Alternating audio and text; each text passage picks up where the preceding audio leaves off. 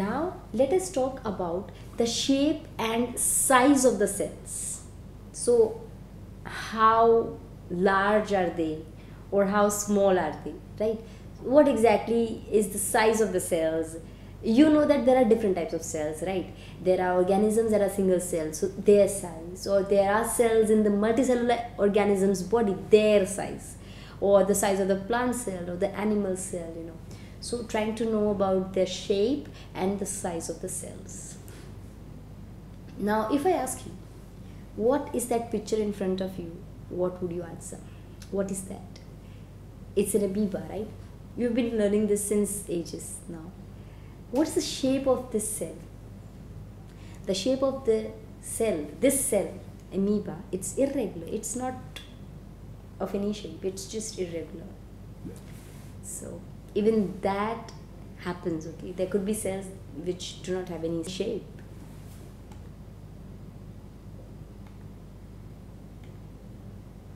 Now,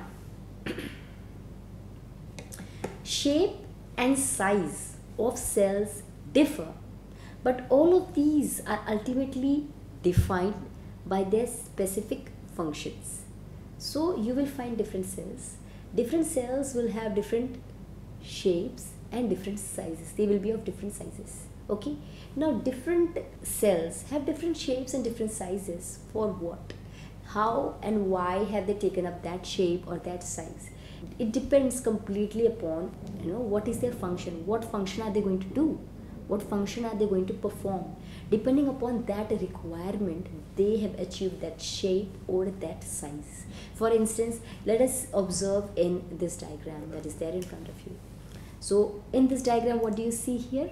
You see there's a typical eukaryotic cell. A typical eukaryotic cell from a eukaryotic organism. So a typical eukaryotic cell, the size of a eukaryotic cell is 10 to 20 micrometers.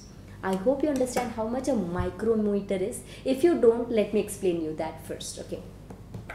So let us understand how much a micrometer is, and then only we'll talk about the size of these cells. Okay. So now you could see there's a pen in my hand, right? There's a pen in my hand. Okay.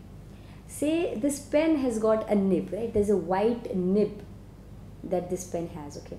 Now you could see the white nib when I contrast it with my coat. Okay. Yeah. So say the size of this nib is say 1 mm. Okay. The size of this nib is 1 mm. Okay. Now this 1 mm nib, if I ask you that imagine this nib was a cake, okay, and I ask you to make 1000 equal squares of that cake, okay, from this 1 mm nib, imagine it was a cake and make 1000 equal squares, okay, and just take one square out of it. That one square is basically 1 micrometer. Okay, and further, if you are interested to know how much 1 nanometer is, you've taken this 1 micrometer, right? Now you know how much 1 micrometer is, right? Now take this micrometer again, this 1 micrometer sized piece of cake, okay, and if I ask you to again make 1000 equal squares from that 1 micrometer sized a slice of cake, and then pick up just one square out of it, that much is how much your 1 nanometer is. So now we understand how much 1 mm is. You know how much 1 mm is, right? 1 mm is just that single line which is there on the cell.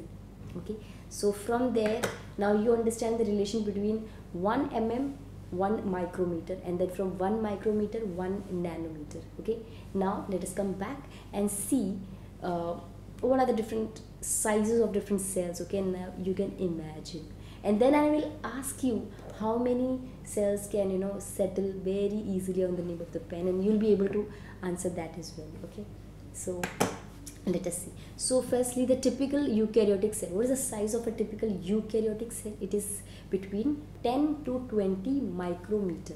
So if it is 10 to 20 micrometer, how many can settle on the nib?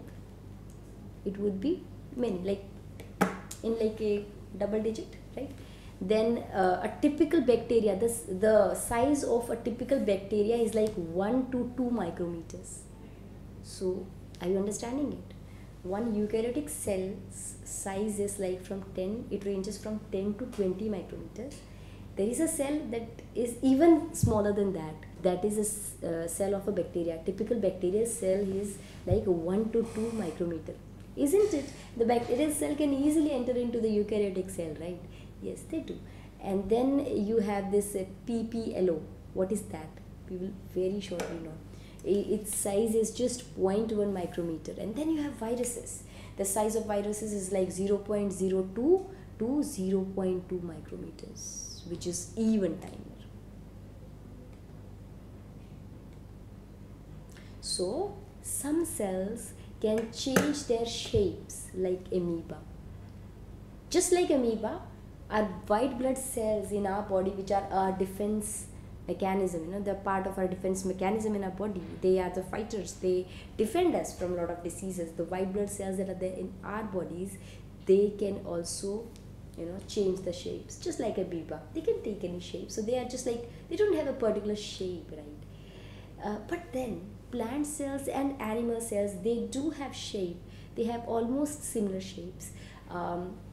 Animal cell is somewhat kind of normal cells that you've been studying so far, you would say it's ovalish. But then when you'll understand, then there are n number of animal cells, okay, and they are of different shapes.